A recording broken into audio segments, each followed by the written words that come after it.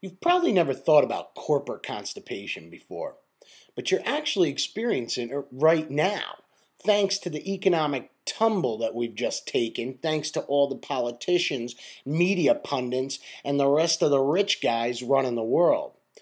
Oh, they blame middle-class Americans because we bought too many houses and cars that we couldn't afford. Yet we were the ones that sat across the tables from those mortgage brokers who said, spend an extra 150 grand. We can get you a great interest rate. Only they didn't explain to you it was going to double in the next 2 years. The truth is, it's the rich that run this world who have put us in the position we're in. It's not your fault and it's not my fault. It's their fault. You've got to invest in yourself. You've got to find a way to make some money on the side. You've got to find ways to cut back. You've got to find new ideas. Get out there and create a website. Start selling something on eBay. There's something you can do to make money on the side because it's all about investing in yourself. You know, this whole economic tumble is actually a good thing for all the rich guys out there because what they've done is pull their millions out of the stock market. They wait till it drops to nothing. Then they buy it back up at unprecedented rates and they make even more money than they've ever made before. And that's the friggin' truth here. You've got to take charge of your own economic future.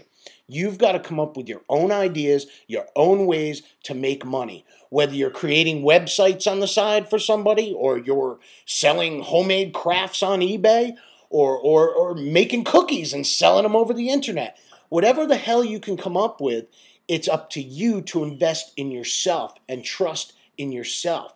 You can no longer trust the system and the way it works because the system will only bite you in the ass in the end. If you want to make it on your own, you've got to come up with your own ideas. You've got to avoid the corporate constipation out there, and you've got to create your own income. It can be done. And don't fall for a bunch of these scams you see on TV, buying up homes for pennies on the dollar, or, new ways to run a business on the internet.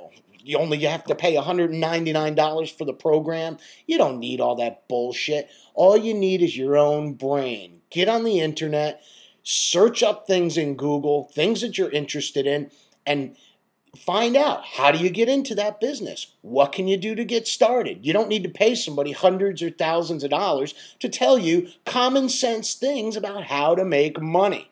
The truth is, you got to take charge of your own financial future, and you got to do it now for the good of your family and for the good of the future of our country. Because now is the time. There's lots of opportunities out there right now that you can get involved in that take advantage of the bad economic times out there. Believe me, things will get better. Wall Street will get better. The banks will get better. You know why?